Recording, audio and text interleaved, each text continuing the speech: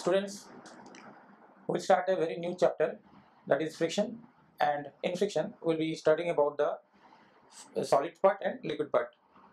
So that is frictions in solids and liquids. So let us start with the definition and the cause of friction.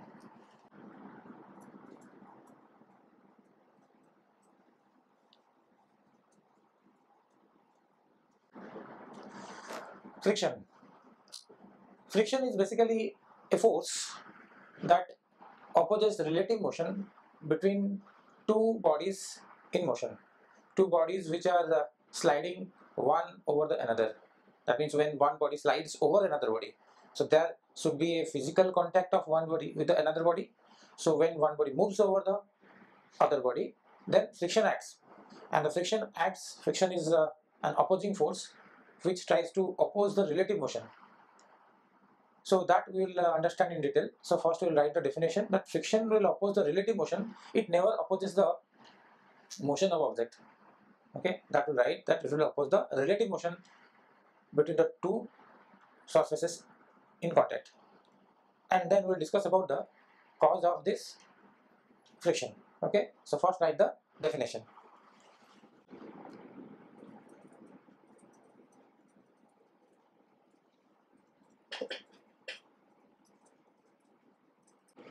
Whenever there is a relative motion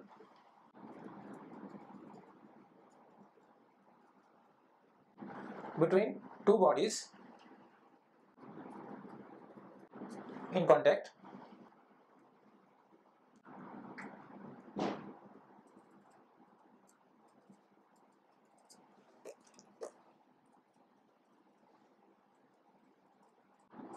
a resistive force comes into play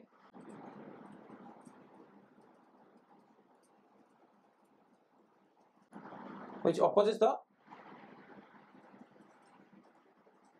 relative motion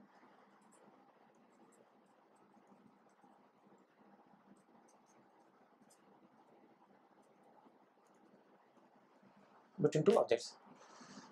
The definition says that whenever there is a relative motion between two bodies in contact.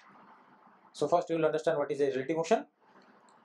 A resistive force comes into play which opposes the relative motion between two bodies. So that we'll discuss. Now, why there is opposition to relative motion, that we'll understand. But before that, we'll write down the cause of. What is the cause of this friction? The basic cause of friction is that because any surfaces that you see, it seems to be either rough or it is smooth. For example, this paper seems to be smooth compared to the surface of road, which is more or so is rough.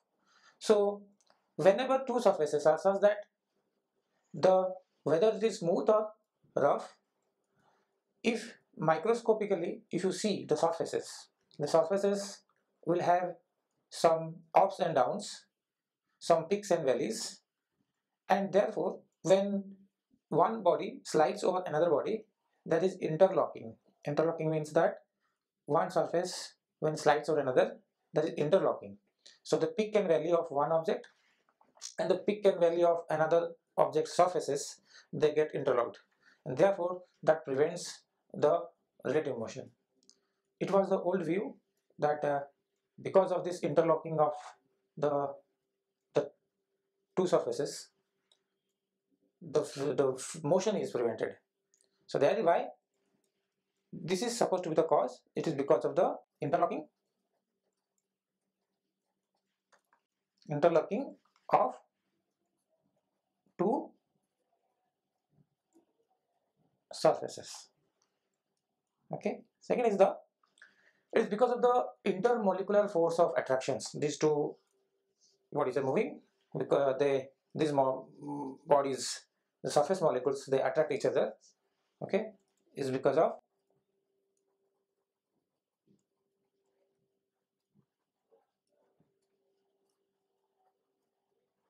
intermolecular force of attraction, whether it is cohesive or adhesive. So these are the cause of motion. I will just tell you in the with the help of some one diagram. We'll understand that this is one object whose surface. This part I have drawn like this, and there is another object. Say it is like this.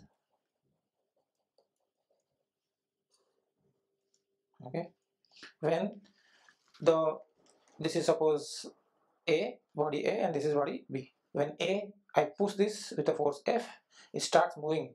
When it starts sliding, when you can see these are wavy surface, that we call interlocking. When this is gently pushed towards right, they get interlocked. Okay, so this is called the peak, and this lower point is called the valley. So this peak and valley gets interlocked. Okay, so that prevents the radial motion. Okay, this is the cause of friction. That means if the surface is smoother, the friction will be less. So this is the definition of friction and cause of friction. Okay, thank you.